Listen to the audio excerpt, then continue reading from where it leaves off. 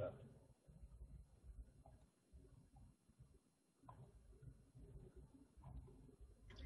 Hi. So today, Dr. Goswami and I will be presenting our recent work regarding the application of molecular diagnostics to stain cytology smears. I will present the clinical relevant parts pertaining to obtaining cytologic material, choice of lesions, and choice of mutations, and the result, while Dr. Goswami will focus on the particular methodology used to detect these molecular alterations. So the learning objectives of today are to understand the processing of cytological samples and how it relates to molecular diagnostics. We will go over the benefits of using cytology smears for molecular diagnostics, then the details of qClamp technology, and briefly mention the potential for use of cytology samples for development of future molecular applications. So the method of obtaining tissue samples by cytology from solid lesions is called fine needle aspiration, or FNA. FNA is a minimally invasive tissue collection approach consisting of inserting a very thin needle. It's usually 26 gauge needle, a little bit bigger than the needle that's used to draw blood. That can be done with CT or ultrasound guidance, but if the lesions are palpable, it can be done without guidance. Once the needle is in the lesion, it's moved back and forth several times to allow cancer cells or other cells in the sample to travel via capillary action up the needle. Once the cells are within a hub of the needle, we stop the procedure, and then the material can be processed, can be either smeared on glass slides or expelled into a test tube. So FNA, or fine needle aspiration method, is a preferred method for sampling lesions that they are prone to bleeding, like thyroid lesions, and for tissue collection from patients who have advanced disease or who are not good candidates for more aggressive procedures. So once we obtain material by fine needle aspiration, we can either, as I mentioned before, smear it on glass slides. The slides are fixed then and stained, either with Papa Nicolau stain or another stain which we call Diffquick or Romanovsky. Papa Nicolau stain allows us to analyze the cell nuclear detail very well, while Diffquick stain allows us to analyze the cytoplasm and the background. The material can also be expelled into a test tube and then fixed either with a cytology fixative, which is usually a mix of carbowax and ethanol. Carbowax is polyethylene glycol. Alternatively, in some instances, the sample can be also fixed in formalin.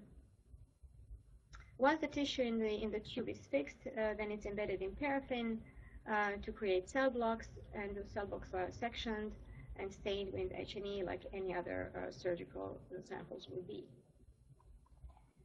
So why is it important to do molecular testing, and why do we need to do it or want to do it from cytology material? Well, molecular diagnostics is extremely important for patient management, in particular to decide the extent of surgery, how much tissue needs to be excised, and to determine which targeted therapies are available for a particular patient in a particular clinical situation.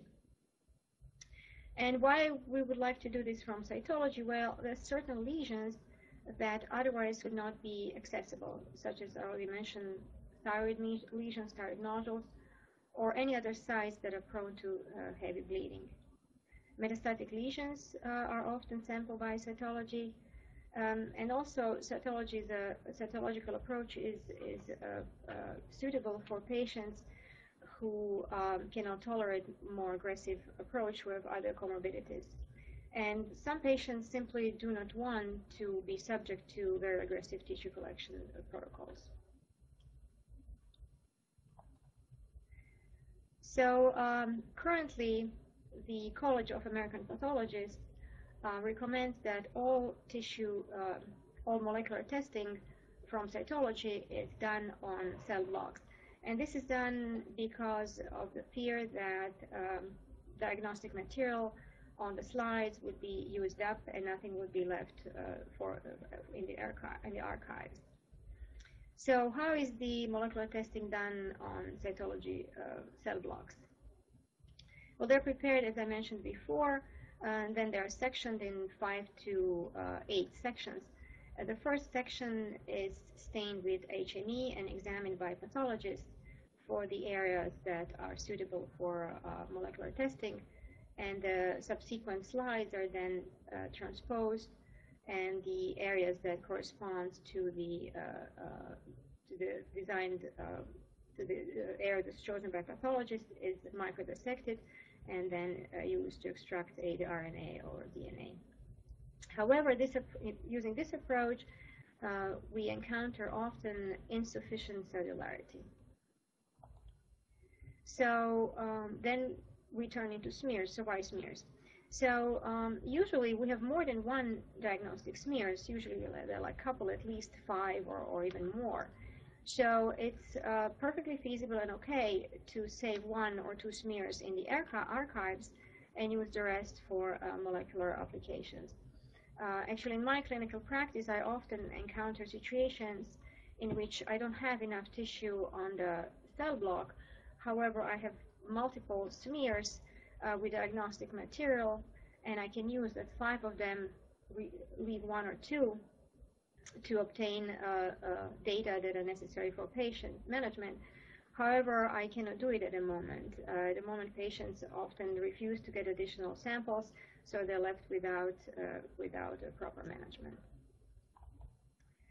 So the objective of our study was to assess the feasibility of using Diff-Quick, or also called Romanovsky, and Papanicolaou stained cytological smears for molecular diagnostic studies of lung non-small cell carcinomas for EGFR, KRAS mutation, and EML for ALK translocation, and also to study mutations in papillary thyroid carcinomas, in particular BRAF mutation.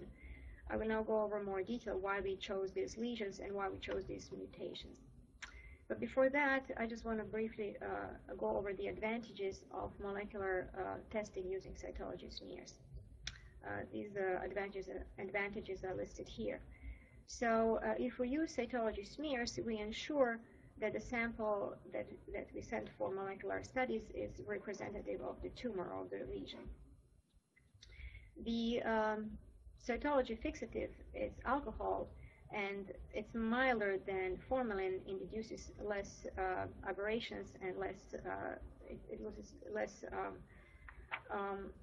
is less questionable than formalin. Also, when you use smears, smears require less sample and can be used for metastatic disease. We can use it on samples that we already have. We already have Diff-Quick or Papanicolaou prepared smears, so we don't have to do any additional tissue sampling, which is beneficial for patients. And our turnaround time is much faster, 1 to 2 days, opposed to 10 days or 2 weeks. So again, lesions tested for molecular alterations are lung adenocarcinomas to assess available targeted therapies, and thyroid lesions to determine the extent of surgery. So lung adenocarcinomas belong to a group of lesions that's called non-small cell carcinomas. Lung carcinomas comprise the majority of these lesions, 55%, in some studies even more, up to 70%. The other major lesion that belongs to this non-small cell category is squamous carcinoma. So here on the right, you can see that each of these subtypes have a distinct set of mutations. Adenocarcinoma, the most common mutation adenocarcinoma is KRAS, here shown in yellow in the upper right corner. The second most common is EGFR, followed by ALK translocation. So we are focusing on adenocarcinomas because they're most common lesions sampled by cytology, most commonly seen in our practice, and we are focusing on the 3 most common mutations. So here I'm going to go over the little bit of the details about the mutations that we are testing. So KRAS is present in 15 to 30% of non-small cell carcinomas, adenocarcinomas. In particular, point mutation involving codon 12, 13, or 61. These point mutations impair intrinsic GTPase activity of KRAS, which renders the KRAS then constitutively active. It keeps GTP bound, and it keeps firing to the downstream signals. KRAS is downstream of EGFR, and it's therefore refractory to EGFR tyrosine kinase inhibitors. So if the lesion is positive for KRAS, it would not be suitable for treatment with tyrosine kinase inhibitors aimed at EGFR. The second mutation is EGFR. 90% of these mutations comprise small in-frame deletions of exon 19 or point mutation in exon 21. This renders EGFR receptor hyperactive or constitutively active, and these mutations are sensitive to tyrosine kinase inhibitors, and they prolong progression-free survival, typically from 4 to 16. The last mutation that we tested in lung is ALK translocation. It's present in 5% of tumors. This is actually a fusion protein that's composed of anaplastic lymphoma kinase catalytic domain fused to promoter from EML4. Therefore, the catalytic domain is overexpressed. These tumors with ALK translocation respond to crizotinib, which is a small molecule inhibitor. Just a few words about EGFR receptor. So EGFR is the transmembrane tyrosine kinase receptor, which gets activated upon ligand binding and dimerized, and this induces the catalytic activity of the intracellular part. And as you can see here on the slide, all the mutations that we are testing are actually present in the catalytic domain. So once EGFR receptor is activated, it induces cell proliferation, differentiation, motility, and survival. Patients with tumors that have EGFR mutation are most commonly female, as you can see here on the slide, highlighted in red. There are patients who, majority of these patients never smoked, and of course, majorities have lesions that are classified as adenocarcinomas. Now, a few words about KRAS. KRAS is a membrane-bound GTPase. It's a downstream signal from EGFR receptor. It's constitutively active when mutated. Most common point mutations, as I mentioned already, are in amino acid position 12, 13, and 61. Patients who have KRAS mutations frequently are associated with smoking. They are also frequently of African American ancestry. And KRAS, just like EGFR, is associated with cell growth, proliferation, and differentiation. Again, a few words about EML. EML-ALK, this is a cytoplasmic fusion protein composed of EML promoter and catalytic domain of ALK. It is associated, again, with proliferation and metastasis, and tumors that have this EML translocations are usually young males who never smoked and of Asian ancestry, ethnicity. So now we know about 7 variants of EML-ALK translocation. And this translocation, tumors with this translocation, again, are sensitive to tyrosine kinase inhibitor crizotinib. Switching briefly to thyroid carcinomas, most common thyroid carcinomas are made out of follicular cells. The most common cancer is papillary thyroid carcinoma, comprising up to 80% of thyroid cancers. The second most common is follicular carcinoma, comprising about 10%. And there are two other cancers that are really rare, medullary carcinoma, which is composed of, which accounts for about 5% of cancers, and a very, very rare anaplastic carcinoma. So we focused our study on thyroid carcinomas because they're most common, and we focused on the analysis of most common mutation in thyroid papillary carcinomas. You can see here, it's BRAF.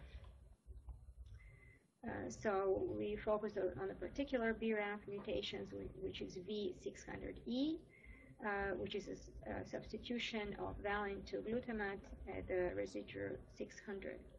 This mutation, this particular mutation, is associated with extranodal extension, thyroid extension, positive nodes, distant metastasis, and it turns out to be independent predictor of treatment failure and tumor recurrence. So again, to summarize, we looked at lung adenocarcinomas and thyroid papillary carcinomas, and we tested EGF point mutations in exon 20, 21, and in-frame deletion in exon 19, KRAS point mutations in codons 12, 13, and 61, and EML for ALK translocation, and in thyroid, we focused on papillary carcinoma and BRAF V600E point mutation. Our study was approved by our local Montefiore Einstein RRB, and the cases were selected from the archives of Department of Pathology, and we only worked with cases that had multiple smears, so there was enough tissue that remained in our archives. We collected 31 lung adenocarcinomas, 21 papillary thyroid carcinomas, 18 were classic variant, and 6 were follicular variant, and we also had 2 follicular thyroid carcinomas. As I mentioned earlier, these are rather rare. So now I will give this to Dr. Goswami, who will continue the presentation. He will describe in detail the methodology that we use to detect the molecular alterations that I just outlined.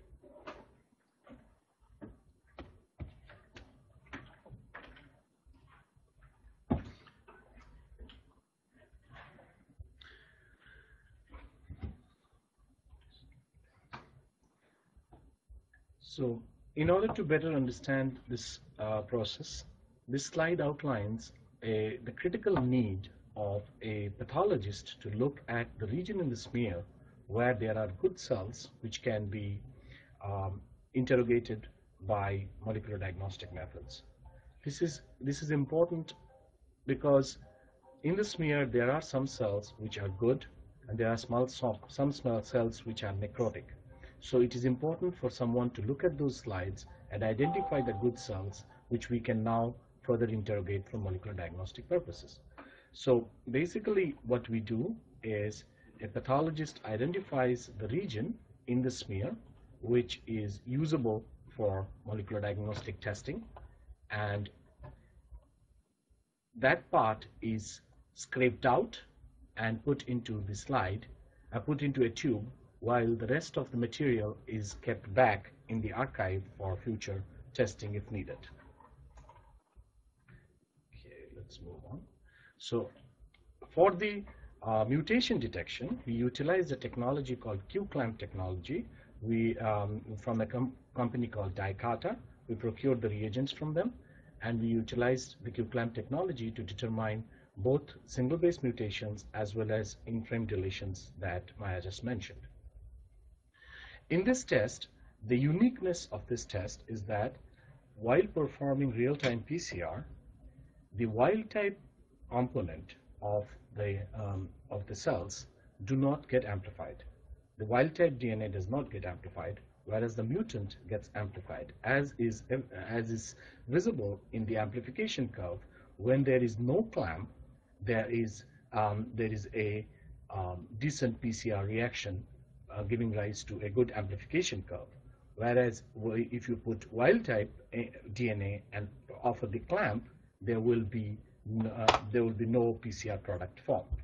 This is absolutely important for working with a small number of cells, and particularly ones which have a smaller number of cells which are mutant.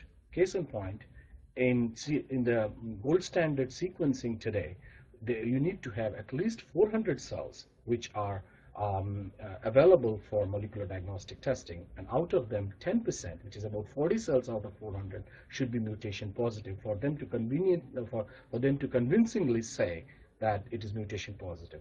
In our case, using this technology, we've been able to achieve much better. We can detect as few as 50 cells. A single cell which is mutant in as few as 50 cells can be detected by this technology. This, I believe, is a big improvement over the current gold standard method of sequencing. So going over to the technology that we used for the EML4 ALK translocation, we used a process of RT-PCR, and we designed primers, two pairs of primers, one in the 5' end and one in the 3' end, and we performed qPCR from the FNA smeared RNA extracted from the FNA smears.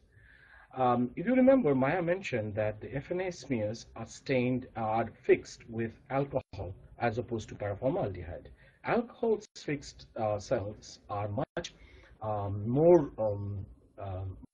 better for RNA extraction and working with that. The FFPE samples are usually fixed with paraformaldehyde or formaldehyde. This causes the RNA to get degraded. As anybody who works in the field knows that FFPE RNA is often degraded and very difficult to work with. On the other hand, in these smears, which have been fixed with alcohol, we were able to get fairly good quality of RNA from as few as 50 cells, and we were able to look at the translocation by looking at the qRT-PCR on those samples. So the process here is we have two sets of primers, one in the 5' end and one in the 3' end. And in a wild type sample where there is no mutation, where there is no translocation, usually we don't get any signal because normal lung or normal tissue do not express ALK at all.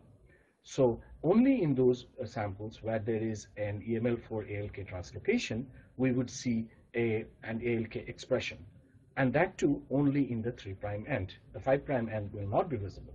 So thereby, looking at the two curves, the amplification curves, we can determine a wild type sample which has some ALK expression and a translocated sample which has a larger amount of the 3' end of the ALK sample. Again, using this technology, we were able to detect as few as 50 cells in a smear, and as few as 50 cells in a smear, and as few as a single cell in that 50 cell containing the translocation. So now to expand this a little further, for the top two panels, A and B, describe the mutation detection, whereas the bottom two panels, C and D, describe the translocation detection. So going back to the qClamp technology, once we utilized the qClamp technology, we were able to see the difference. If you look at the panel B, in panel B, there was a mutant sample, and in panel A, there was a non-mutant wild type sample. So in the wild type sample, the clamp and no clamp have more than 10 CT difference, whereas in the sample that had the mutation, there was about 4 to 5 CT difference.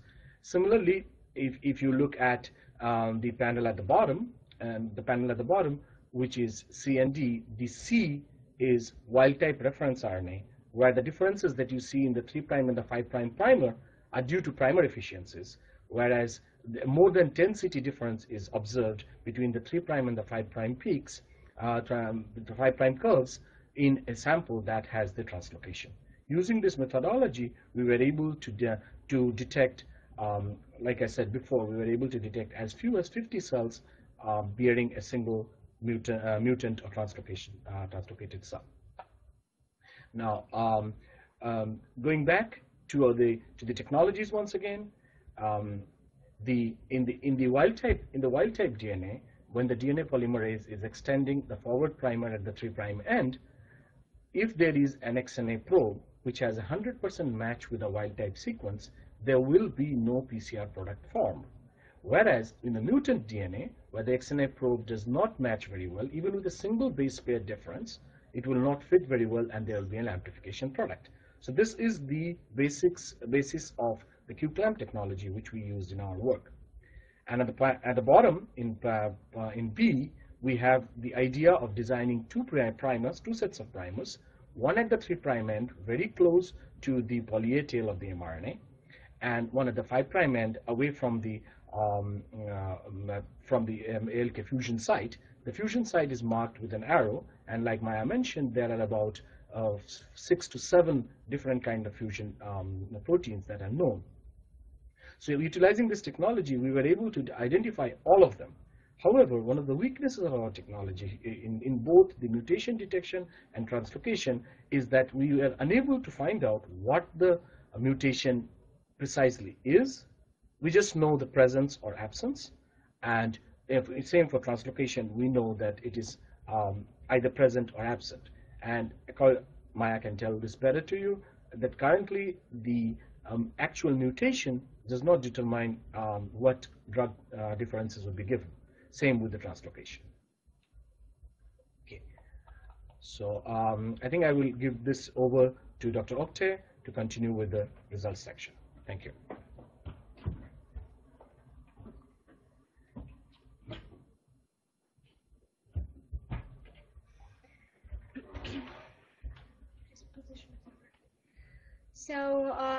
So I will go over the results. The results of our study will appear soon in the Journal of Molecular Diagnostics. So if you want to go through this in detail, I would refer you to that publication. So this slide summarizes the clinical and pathological characteristics of our cohort, lung adenocarcinoma cohort. Under B, you can see that the average patient age was 70, so they were quite old patients. Most of them were women, 61%. Average tumor size was quite large, 4 centimeters. Many patients, 74% of them had local metastases, and more than half of them, 58, had distant metastases as well.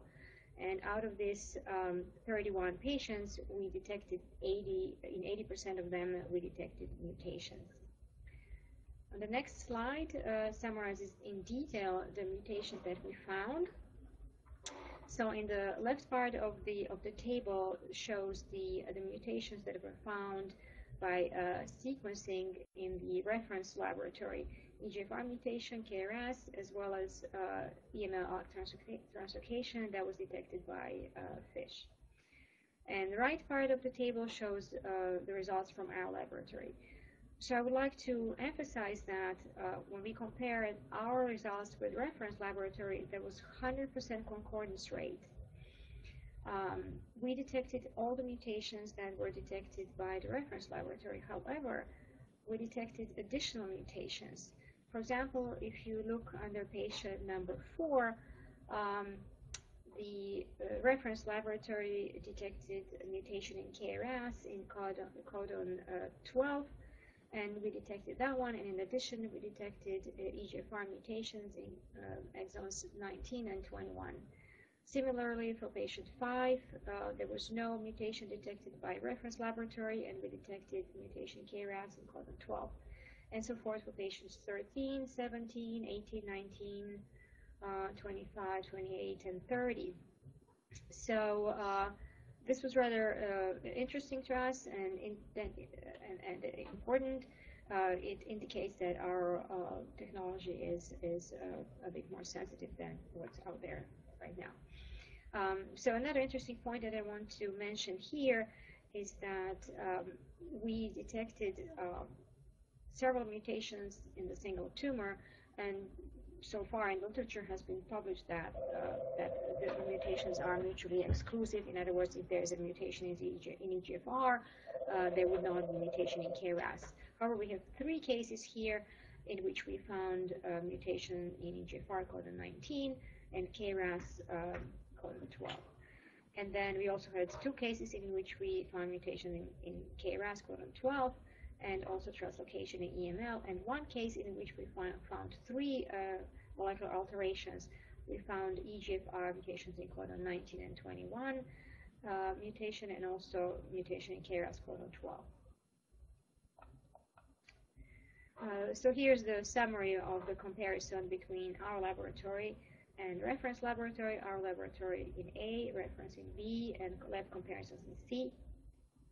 So you can see here that we detected more EGFR mutations than the reference laboratory. We detected 41% mutations, while the reference laboratory detected 19.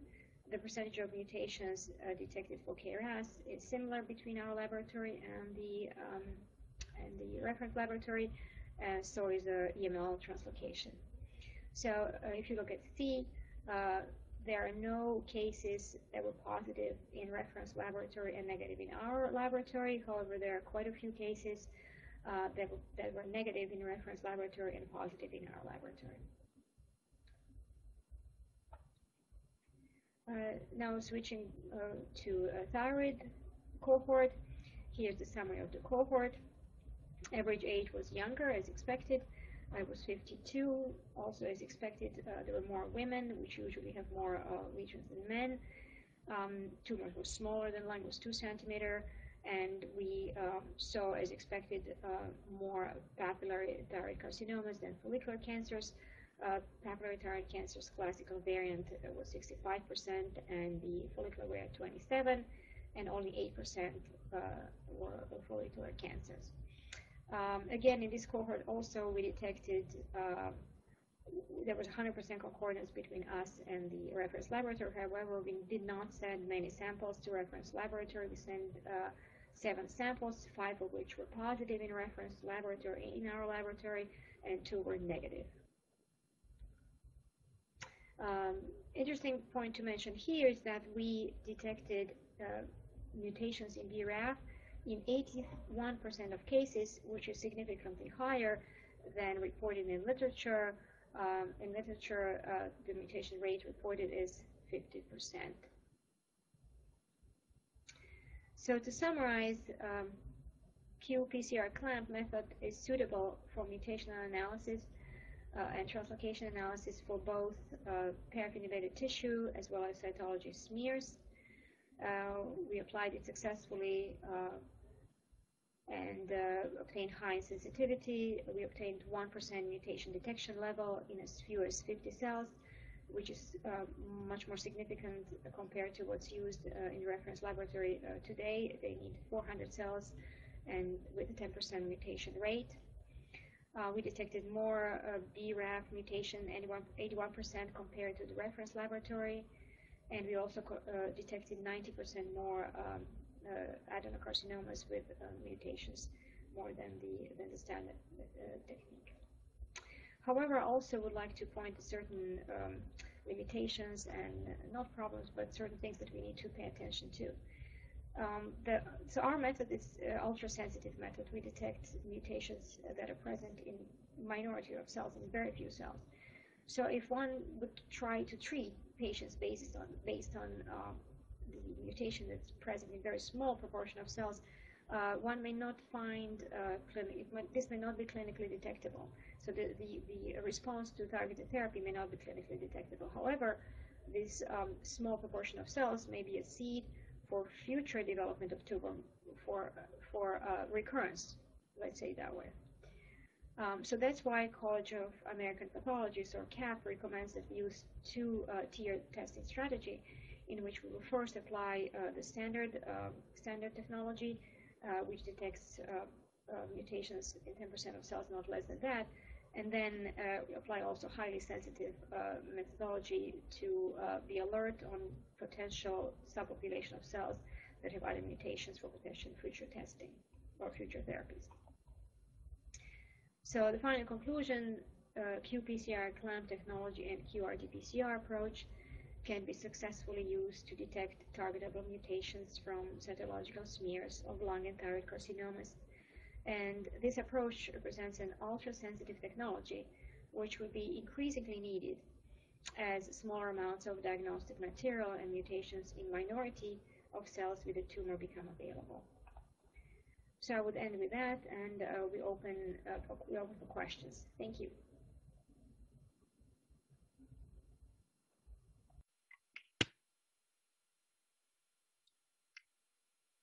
Thank you for that informative presentation. I'm Julianne Chad of LabRoots, and I will be moderating the following question and answer session. Before we get started, I would like to tell our audience how to submit questions. You can submit questions by typing them into the Q&A box, which can be found by clicking on the green Q&A button at the lower left of the presentation window. We'll try to answer as many questions as we can.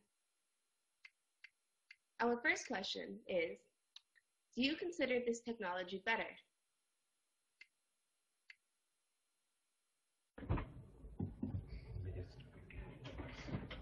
So we are trying to arrange so we can both answer questions. So here's Dr. Goswami.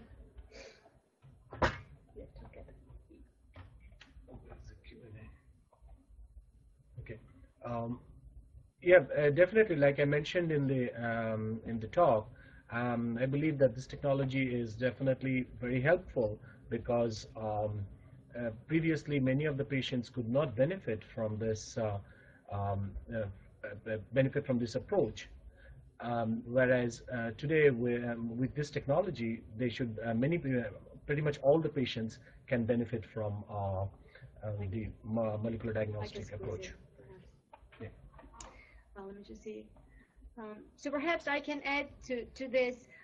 In my practice, I often see cases in which we don't have enough tissue on the cell block really often, but we have enough on smears, and I get calls from treating physicians to assess mutational status, which I cannot, so I have to go back to them and say we need additional tissue, and then the patients refuse to have another procedure.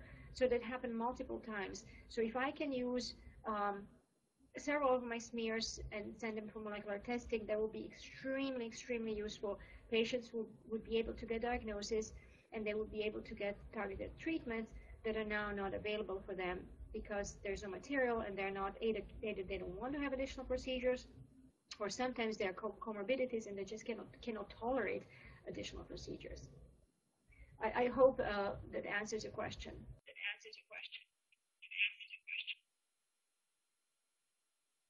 The next question. Did you test all those mutations in one multiplex reaction with qClamp, or in individually, which would use more DNA?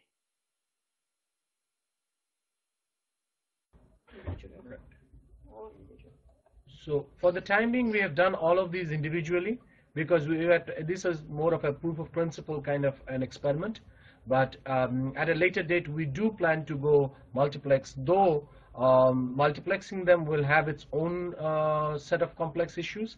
But right now, we have all done only them individually. However, we have used very sensitive methods of qPCR and very small volumes in order to go down to the number of cells that we have used.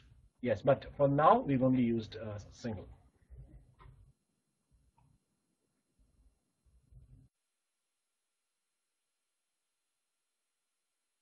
What control do you use to make sure the negative in wild type is not a false negative in a positive sample with qClamp?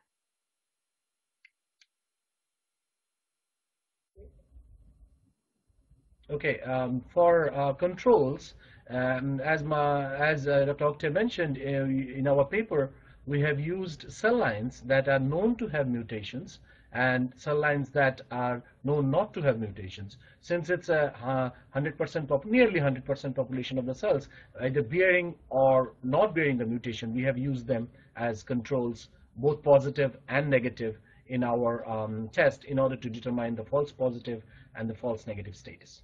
So we diluted them. Well, yeah, we diluted the cell lines with the mutant positive cell lines with the mutation negative cell lines and used them as controls.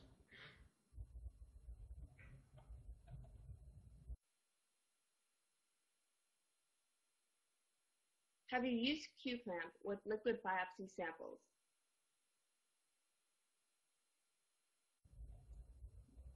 Yeah, we have not personally done this, but Diakata, the company from whom we have bought the reagents, they have performed some experiments, and I have heard that it's working in liquid biopsy, and they would be publishing it soon. But we have not done this. We tend to focus on the smears because, as I mentioned in the talk, if you take the FNA directly, there would be a lot of degraded cells, and there would be a lot of necrotic tissue, and we wanted to make sure that we are working with good quality material. So we wanted to stick to the smears where somebody has looked at it under the microscope and marked regions where the cells are good. So we wanted to focus on that. But like I mentioned, the company has done it.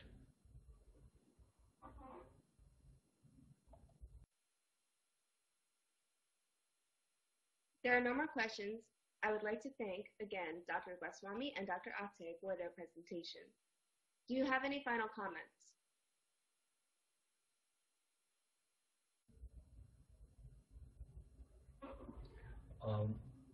No, I think thank you very much for listening, and I believe that this technology, we will be able to take it further, and hopefully someday soon it will be available for clinical practice. Yeah, same thing. I completely concur with Dr. Goswami. I'm hoping to see this in clinical practice very soon. It will be extremely helpful, and many, many patients would benefit. Thank you.